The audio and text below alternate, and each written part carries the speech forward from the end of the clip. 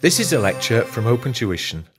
To benefit from the lecture, you should download the free lecture notes from opentuition.com. In this next chapter for companies, we're going to look at chargeable gains. Now, you notice we call them chargeable gains and not capital gains, because companies do not pay capital gains tax. They pay corporation tax on their chargeable gains. On their worldwide gains, if they are UK resident, not only the sale but also the loss and destruction. Now, it's more likely you'll get a sale. You're unlikely to get loss or destruction. All assets are chargeable unless they are specifically exempt. Now, a lot of the rules for chargeable gains are exactly the same as the capital gains rules for individuals. Therefore, if you have not watched the individual capital gains tax computations, I need you to do that now, because I'm not going to reiterate those rules here. I'm assuming that you are doing this from chapter 1 all the way through to chapter 24, chapter 25, and that you're doing them in the logical order in which they've been prepared and recorded for your benefit. If you haven't, you must go back now and do the gains chapters, otherwise some of this will not make any sense to you. So you will notice that the computation looks exactly the same. We're looking at disposal proceeds and or market value, less any incidental costs of sale, which are things like estate agent fees, solicitors fees, those sort of things. Allowable costs, that's the cost of your purchase and or any permanent extensions, any permanent improvements. The only time that's where it comes to for individuals. The only time it alters is here.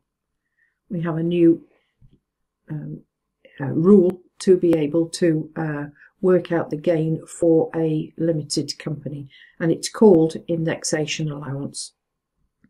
Now, indexation allowance uses the retail prices index as a means of combating inflation, and what it does is you apply this factor to the original cost, which may be several years ago, bringing that cost up to date with inflation so that you're almost comparing like with like. Now, it did end in December 2017, so be careful if they give you any details afterwards. It looks very much like they've stopped doing that, and all the indexation details will end on December 17. But please be aware that they may not do that. You may get something way up till 2024 or 2023 when an asset was sold. So just be aware of that. You need to calculate indexation allowance for every asset using the factor which is given to you against the capital expenditure. Okay, you apply it to the acquisition cost and any permanent enhancement, extensions, those improvements, but not revenue improvements, capital improvements. Okay, now normally those are on a different date, so dates, very, very important that you read the question carefully when you look at the dates. It cannot create or increase a loss. So if your proceeds minus cost equals a loss, you will not get indexation allowance. If your proceeds minus cost equals a gain and your indexation allowance is more than the gain, you only get that restricted. We're going to have a look at some examples of how that works. Okay. So, example number 1. Let's look at a simple example that we have here. A company bought an asset on the 6th of June 1987, cost of £20,000. Enhancement expenditure of £6,000 occurred in August 1991. The asset was sold in October 2023 for £100,000, and we have initial costs of sale of £1,000. Okay. So, pro forma, proceeds less cost equals gain. Proceeds, 100,000. less costs of sale. Tick them off as you're doing them. Costs of sale brings us down to net proceeds of 99,000. We have here costs and acquisition expenditure. Cost of 20,000 and enhancement of 6, which brings us down to 73. Right, now workings, indexation allowance, and there'll be 2. Firstly, we're going to do the indexation allowance for the cost. So the cost is £20,000, and we will multiply that by the factor that relates to the date of acquisition. So that is multiplied by that. So I want you to stop now and just have a look at how you would work that figure out. 20,000 times 1.706. Okay, so what did you get for that? You should have got 34,120. In other words, that 20,000 after inflation of 17.6%, 0.6% has been taken into account. Sorry, 170.6% has been taken into account. That 20,000 is now an extra £34,120. So if they'd bought it at today's, it would have been worth 54,120 is what we're saying. Now, the date of the enhancement expenditure was this. So the factor is multiplied by the enhancement costs. So 1.067 times 6,000, if you could do that now. And I'll wait. Okay, you should have 6,402, which gives you an indexed gain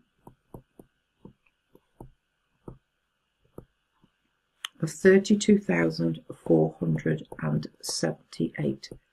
Now, there is no annual exempt amount for companies.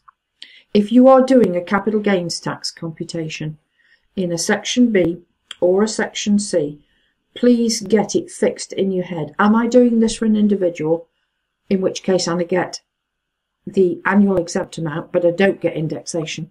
Or am I doing it for a company and I get indexation allowance but I don't get the annual exempt amount? Very, very important that you do that. Okay, so let's move on to gains and losses. Capital gains are chargeable to corporation tax. Losses only arise when the proceeds are less than the cost. Okay, and remember, indexation cannot be used to create or increase that loss.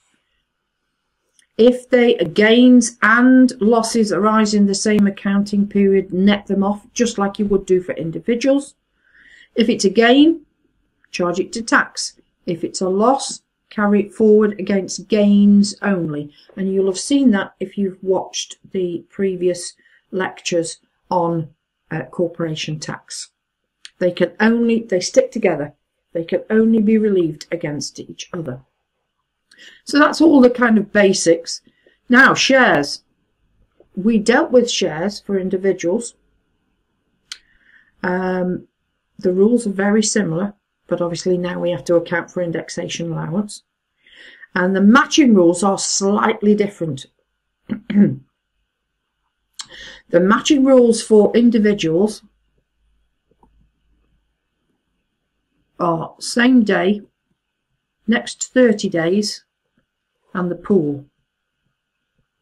If you're dealing with a limited company, it is the same day, the previous 9, and the share pool, okay, and indexation allowance.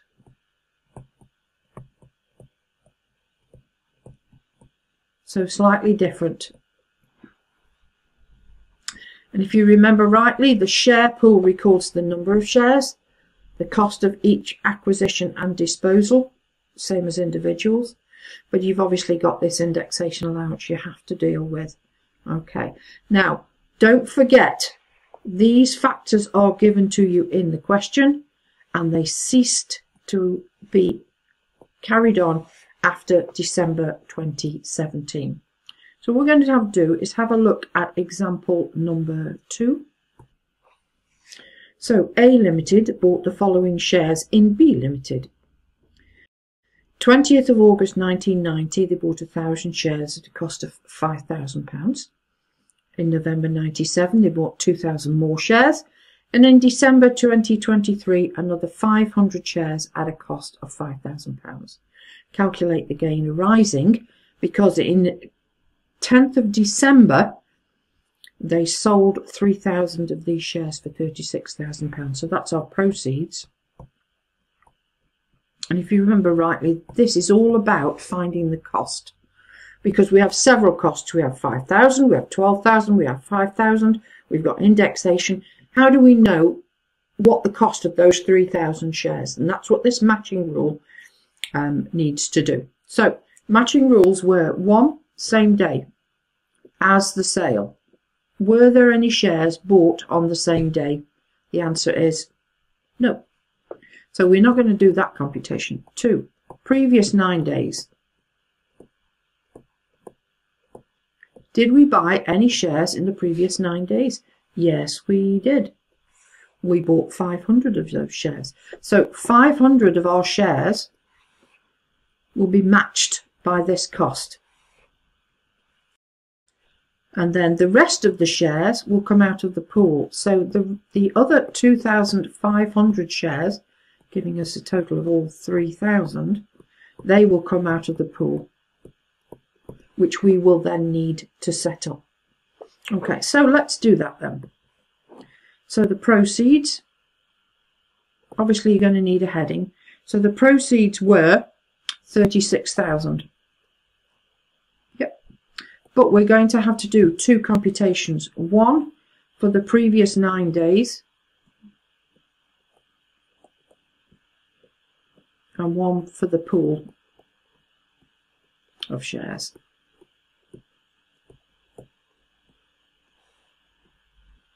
So the proceeds, if you remember rightly, these were 500 out of the 3,000 times 36,000. Oops. So the proceeds there are £6,000, with the balance of the proceeds going over here. Show the workings. Show how you have apportioned that 36,000 between these 2 computations, please. Less cost equals gain.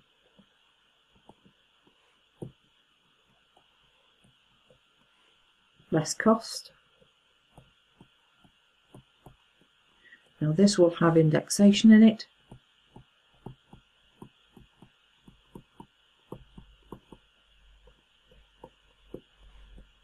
Equals gain.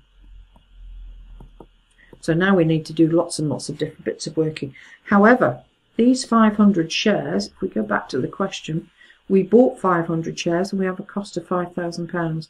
So that £5,000 can go straight into our computation because we have matched those shares completely. So the main working that we're going to have to do is working number 1, which is going to be our pool.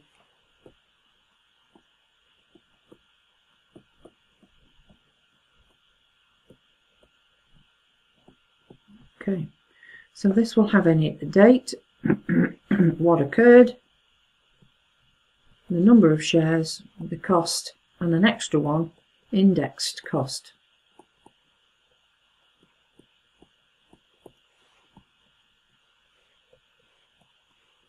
So those are our columns. We're going to set this up.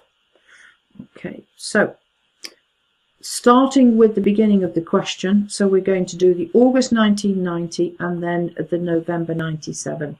So in August 1990, we bought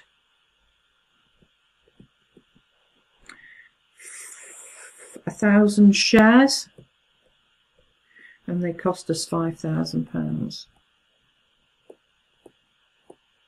Let's go back, just check that's correct.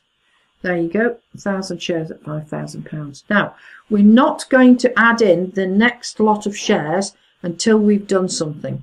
We now need to index this pool of shares up to the next occurrence, which is the next purchase. The next, it's called an operative event. So we need to index from 1990 up to November 97, because in November 97 we bought some more. Okay, go back to the question. Between August 1990 and November 97, that's the one we want. They've given us more information than we need there. 0.329. 0.329 is multiplied by the £5,000, and the answer to that is 1,645. Nothing goes in there because we didn't buy anything and there is no cost. We are just doing a maths to bring that cost up to today's value in 1997, when we bought another 2,000 shares for £12,000. So we now have 3,000 shares, which cost us £17,000, and their indexed value is now 18,645. Okay, with me so far. Now, the next operative event that needs to go into this pool of shares is the sale in December 23. What happened to indexation? It ceased in December 2017. However, we still need to index up. So we will then index up to December 17 from November 97. So that's one lot of indexation, and this is the second lot of indexation. So those two, the question says that between November 97 and December 17, 0.820, 0.820. Now that is multiplied by 18,645 in the indexed cost column. Nothing goes in there, nothing goes in there. So 18,645 times 0.820 is 15,289. So our pool of 3,000 shares cost us 17,000, but its value is now 33,934. And we now need to deduct from there, in December 23, we have a sale. And we need to take out of here, if you remember rightly, 2,500 shares, leaving us with 500 shares carried forward. And we do this on an average cost. So to work out the cost relating to those, so the cost would be 2,500 divided by 3,000 times 17,000, which is 14,167, leaving us a cost carried forward of 2,833. Now that figure is the cost figure that needs to go into our calculation. 14,167. 14,167. Now I've separated the two out, leaving us 1,5,833, because indexation cannot increase or create a loss. So we need to separate it out here at this point. We need to then repeat for indexation like the index cost, 2,500 divided by 3,000 multiplied by 33,934. Okay, 33,934, which is 28,278, leaving us with an indexed cost carry forward of that. Now this figure of 28,278 includes what? It includes the cost, doesn't it? Because it's the indexed cost column. Therefore, wrong figure. Let me just rub that out. I've taken the wrong figure. This is quite common in these. They are a nasty little thing. 14, that's it, 14167 that we've removed. That's it, the cost that we've removed, giving us indexation only. So this is indexation plus cost. This is the cost, which means that this is the indexation only of 14111, which needs to go in here. Now in this situation here, the gain of 1722, that needs to be added up with that one, okay, for the final answer. But what I wanted to point out, the total is 28,000, what was it? 28,278. You can clearly see that 28,278 is less than 30,000. Not a problem. And you could just slot it in and come up with 1722.